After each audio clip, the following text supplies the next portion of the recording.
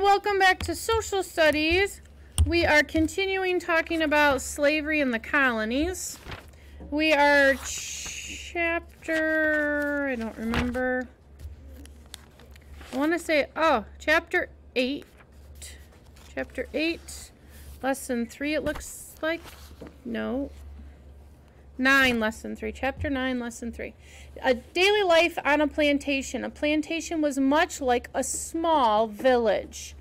So, like, that'd be like the village of Ashley. That's a village. Pompeii? Is it village of Pompeii? Is that what it's called? Okay. Plantation was much like a small village. Sometimes hundreds of people lived and worked on one plantation. Hundreds of people lived and worked on one plantation. Just think about that. There were hundreds of people sometimes that lived and worked on one of these. Hundreds. That's mind-blowing. Do you think there's 100 people in Pompeii? No, not even close. Yeah, so it's smaller than Pompeii. That's crazy. All right. The diagram on the next page shows how a plantation was set up. The center of the plantation was called the big house. So here's your big house. That's the center of the plantation. And here we go. Where the planter and the planter's family lived. So that's the owners of the land, or the planter and the planter's family lived in the big house. The big house was built with high ceilings and thick walls to help it stay cool in the summer. So if you've ever been in a house with 2 stories, which story is hotter? The top floor or the lower floor? The top is warmer, right? Because heat rises. Yeah. So the higher you go, the hotter it gets. The lower you are, the cooler it is. So they had thick walls, so the thick walls kind of kept the heat out, kind of as like insulation, right? Like my Tervis has space between, there's an inside and then there's an outside of the Tervis, and in between there's air. And the air helps keep the cold cold or the hot hot inside, right? All right, so the thick walls helped it stay cool in the summer. Many enslaved people worked in the big house as house slaves. All of the captives lived in small, often run-down cabins near the crop fields. And this is the slave quarters. That's a lot of slaves just picked from those 4 houses. Well, yeah, especially, and I mean, mind you, it probably would have more houses, but it wouldn't surprise me if there's more than one family living in each slave quarters, right? Well, I mean, so one of the camps I go to, we have a cabin at, and the cabin is like literally an open floor kind of thing before they built it. So it's basically like this, like it's like a classroom, right? The ground level is like a classroom, and then there's a second story that's like a classroom, and they have like really narrow, skinny stairs from the bottom to the top. Now, there's not going to be in these, it's probably just going to be 1 story. It's probably not going to be a 2-story thing. They look like a tiny cabin. All right, so many enslaved people worked in the big house as house slaves. All of the captives lived in a small, often run-down cabins near the crop field. The people on the plantation sometimes called this area Slave Row. Life on the plantation depended on who you were. Planter's life. Wealthy planters and their families enjoyed many goods and products that most colonists could not afford to buy. For example, the big house had fine furniture from England, crystal glasses, china dishes, and silver platters. Most planters were men, but women also owned plantations. The planter held an important position in the colonies. The courts, as well as the government and business leaders, accepted the planter's view that the economy of the southern colonies would grow weak without slavery. So, when you're rich, which is what the planters were, oftentimes what you say matters more than what somebody else says. And the planters believed that the economy would be crummy without slaves. And so business leaders accepted that, and they kept their slaves. Okay? The slave's life. So if you were a planter, you would have a good life, right? Get to eat off China. You would have a nice life. La, la, la. The slave's life. The day began early and ended late for the enslaved people on the plantation. There was no time to rest under the rule of the overseer. And I think we saw the overseer's cabin the last time, didn't we? It's on the corner. Right next to Oh, the yeah, shop. close to the big house. You're right. I'll show you in a minute. The overseer was the boss of the plantation. He told the slaves where to work and what to do. He was usually the one who punished them. So if you were disrespectful to the overseer, so here's where the overseer lives, right here. If you were disrespectful to the overseer would be the person that punished you. He's the one who probably whipped. He would have probably been. Now, in some cases, like Freedom Crossing, wasn't Martin whipped by his owner? Yeah. But for the most part, it would be the overseer that whips you. The overseer was often an indentured servant or even an enslaved person. So remember we talked about indentured servants. They came over, they had to serve for 7 years, right? And then they got set free. Or it might have been even somebody who was enslaved. The overseer sometimes got a share of the plantation's profits. He therefore pushed the field slaves to work hard from sunrise to sundown. So I don't know about you, but if you are a farmer, or if you got a portion of, so if you harvested three baskets of pickles, and you get 1 basket of pickles for every 3 baskets, wouldn't you work really hard or try really hard? So if you, I don't know. So let's say you were let's say you were the overseer. What?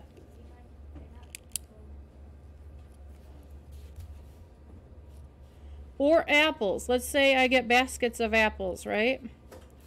Now, they didn't harvest apples down there, but let's say these are my baskets of apples. Apples. If the owner says, Miss Richardson, every 3 baskets of apples you get to keep 1, how important is it going to be for us to bring in all the apples? It's going to be really important, especially if I get 1 out of every 3 or even 1 out of every 10, right? So what they would say is sometimes they got a share of the plantation's profits. He therefore pushed the field slaves, the people that worked in the fields, to work hard from sunrise to sundown. Sometimes when there was a full moon, enslaved people worked the crop field at night too. Can you imagine working all day and then turning around and having to work all night also because it's a full moon? No, That's crazy. That would be fun to garden because me and my mom garden all the time and fudge. Okay, you and Mom garden all the time, and it's fun. Okay? But if they do that every day, all day. But if you worked from sun up to sundown and that was the job you had, would it still be fun? Maybe. Probably not. You get tired out. You would get tired out. So right now, sunrise is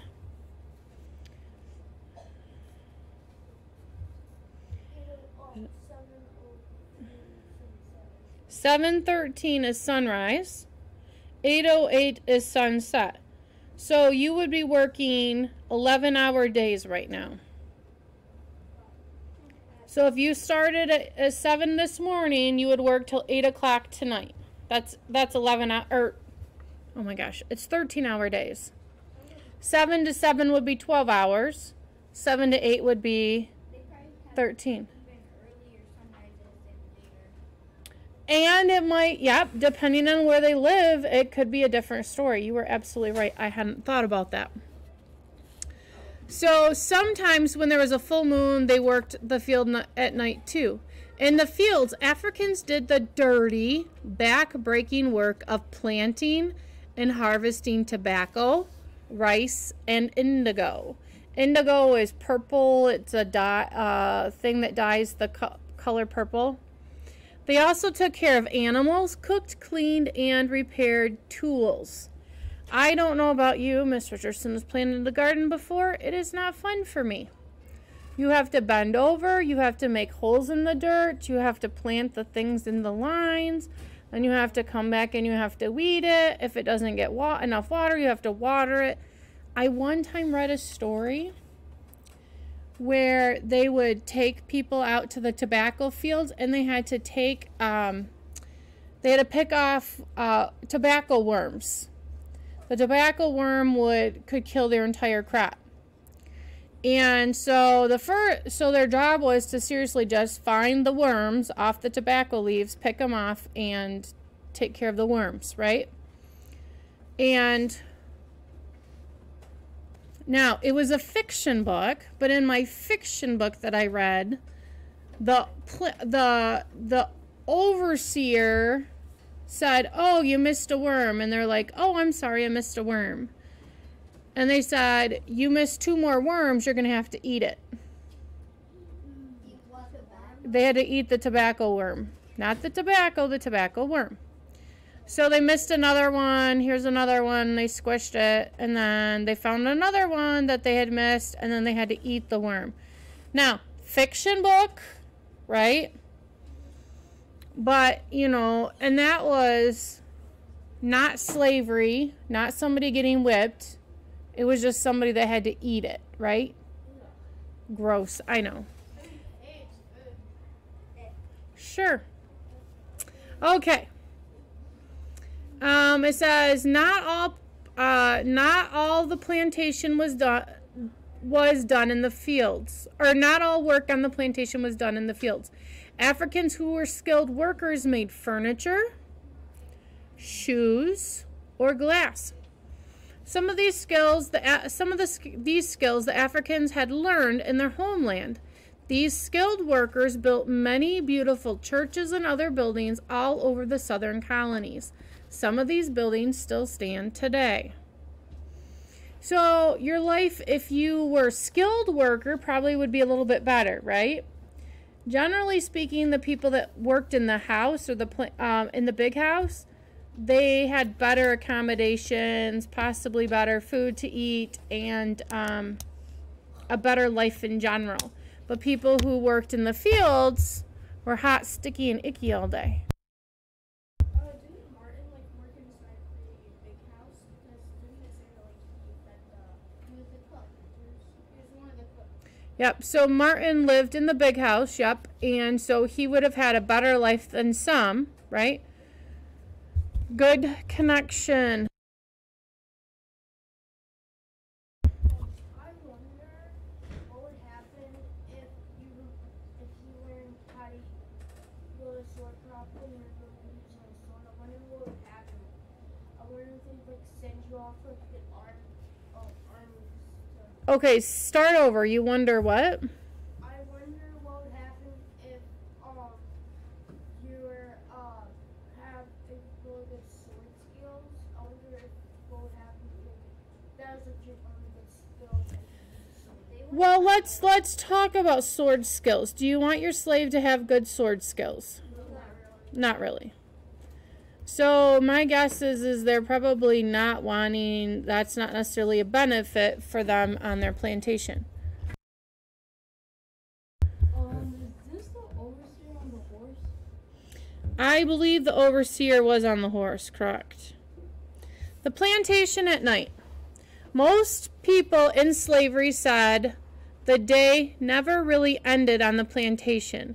After working in the fields or in the big house, slaves had to do their own chores.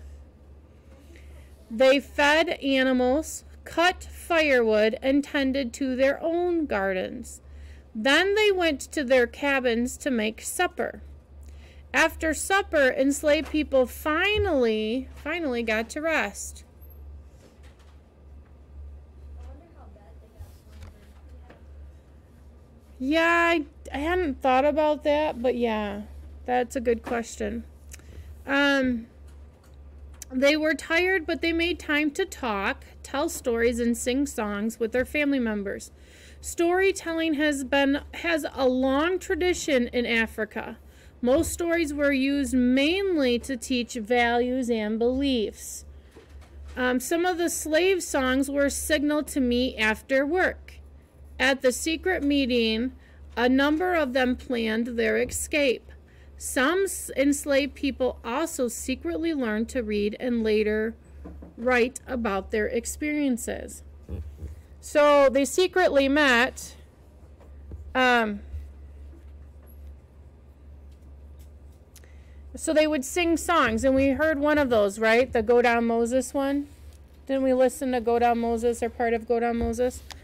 So we've talked quite a bit about this. So this would be the tobacco fields. They would be harvesting. That's the overseer. A blacksmith shop would be any metal work that needed to be done. So they would shoe the horses. Yep, so they would be repairing carriages, those types of things.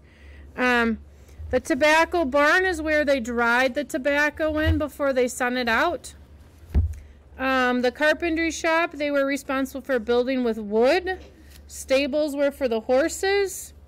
A hen house, a vegetable garden. So some slaves would have worked all day in the vegetable garden for the big house, but they weren't allowed to eat that food. So then they had to work later and do their own vegetables. There's the whipping post. We talked about that the other day. We talked about this is the slave quarters. The laundry. This is where people worked 24/7 to clean the clothes, the laundry for the big house. The smokehouse smoked food and preserved the food. They didn't have a refrigerator system like we do today, right? We've talked about, didn't we talk about the water, or you can use, do we talk about cutting the ice for the ice house? Have we talked about that this year? Putting it in the creek, we didn't talk about it. So they put milk or stuff in the creek or the spring. And remember when we talked about in Freedom Crossing, there were several layers of the cellar, and in the bottom layer of the cellar they had a spring in there, and they figured they used that to cool their food down or keep their food cool. If we leave meat setting out, it gets really icky after a while. This would be the kitchen, and then there's the fruit trees. Struggling against slavery. Most enslaved workers were brought from the present-day countries of Ghana and Nigeria and West Africa. They spoke different languages and had different cultures. The major ethnic groups from Nigeria were the Hausa and the Yoruba, the Ashanti and the Fati came from Ghana. To keep them from communicating with each other, slave traders and slave owners separated captives who spoke the same language. Why would they want to separate people who spoke the same language?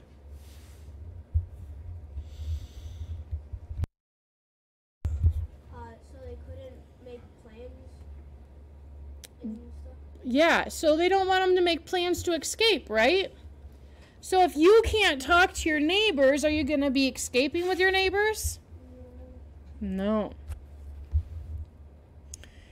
So, as Captain William Smith wrote in 1744, by having some of every sort on board, there will be no more likelihood of their succeeding in a plot or a plot to escape. Still, enslaved people found ways to communicate with each other. In fact, some African words that they used, such as banana and boss, became part of the English language. Did you know banana was an African word? No. What about boss? Did you know boss was an African word? Rebellion. Captives showed their anger towards their slave owners in different ways. Many enslaved people refused to work. They often died before they can be conquered or forced to work, wrote one Englishman visiting the colonies. Other captives worked slowly or purposely broke tools. Still others escaped. Escaping captives were hunted down. When caught, they were usually beaten, whipped, and sometimes killed. Even so, many kept trying to escape. One thing the planters feared most was rebellion. When they got the chance, some slaves were willing to die for their freedom. That's what we did with the Revolutionary War, right? We had people that said, oh, we're willing to die so that we can be free. In many rebellions, enslaved people organized raids, burned houses, and killed people. In the Stonewall Rebellion of 1739, a captive named Cato led a rebellion in which 30 colonists of South Carolina were killed. To stop the rebellions, the planters strengthened the slave codes.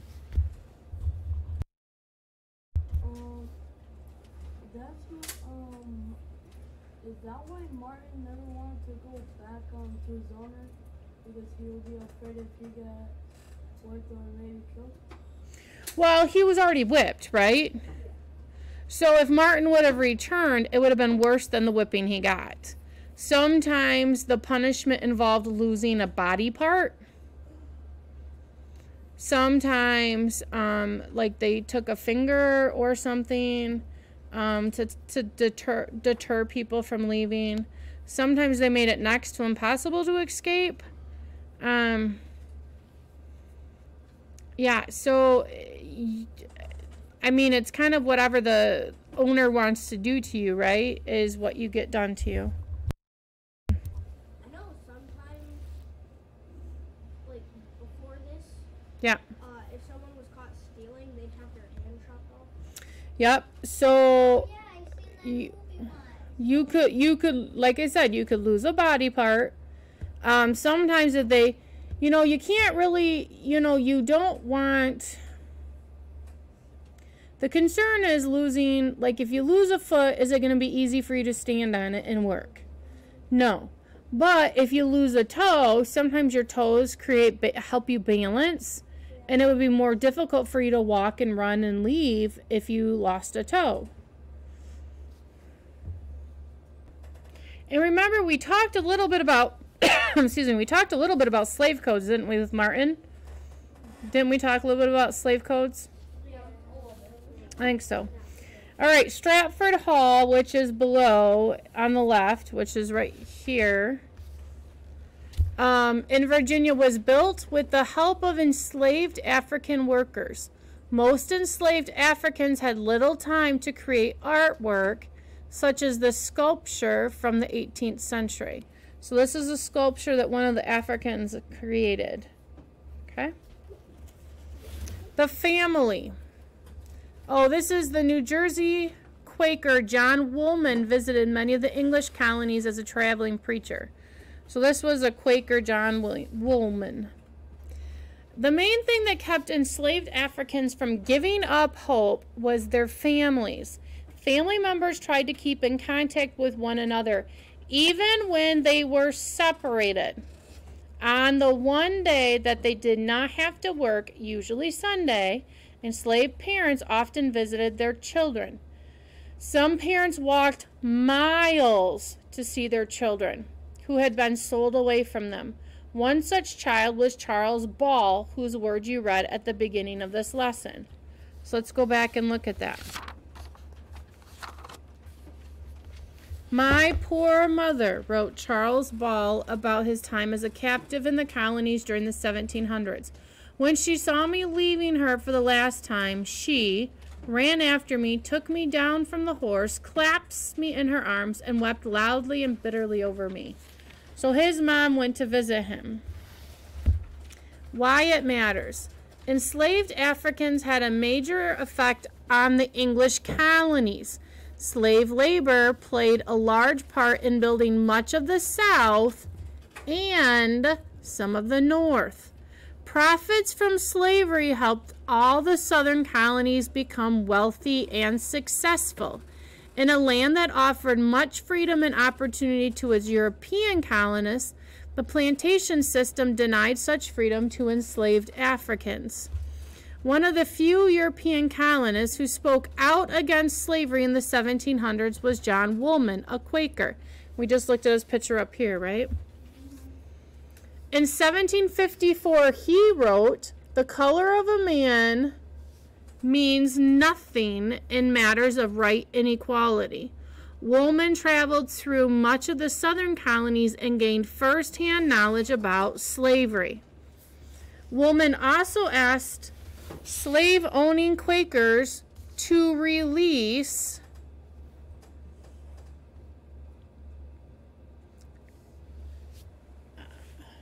their captives. Quakers and other colonists did begin to free their slaves. In 1791, the Virginia planter and slave owner Robert Carter III said that slavery was against the true principles of religion and justice. He began freeing the 500 enslaved people on his plantation.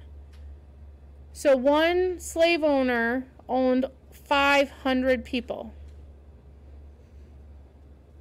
Yet these efforts did not end slavery. The struggle by African Americans to gain the same rights of most Americans continued. So it says, slavery was practiced throughout North America and in the English colonies, but most enslaved people worked on large plantations in the southern colonies. A plantation was like a small village in which enslaved people did almost all of the work. African captives rebelled against slavery in many ways. Strong family ties kept many from giving up hope. What hope would you have if you know that tomorrow you have to wake up and go back to work? And the next day you wake up and go back to work. And the next day you wake up. So it would be like 6 days a week you go to work for, what, 13 hours a day right now? And you don't get paid for it. You don't get any benefit from doing your job other than if you do your job well, you don't get hurt, right? That's the only benefit that you really have. So their families mattered a lot, and they did a lot with their families.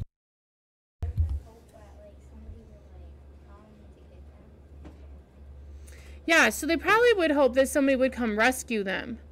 If all you do is, you know, wake up, work, and go back to bed and work, and then wake up and work, does it matter if you try to escape?